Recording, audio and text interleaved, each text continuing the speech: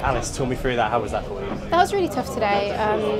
Just a much harder race than what I was expecting. Obviously Sharon went for it from like lap 2, I think, and just struggled to keep up with the pace. But I got left so far behind that I had to literally max the second lap just to try and find people to draft off of. But I ended up placing a lot higher than what I thought I was going to. So yeah, mixed feelings.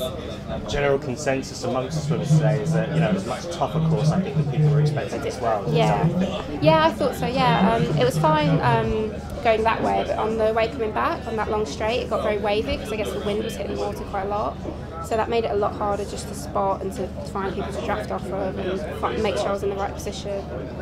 It seems like you've dissected the race quite well. I mean, are there quite a lot of positives you can take from it going into your next meet? I think so, yeah. There's a lot I can learn from this, but like the placing isn't too bad overall, I think. So yeah, I think it went okay. So you do feel it's something you can build on? Yeah, definitely. Yeah, there's a lot I know that I can work on now.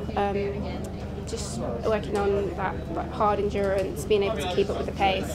Because I know that on the last lap that I normally have good speed finishing.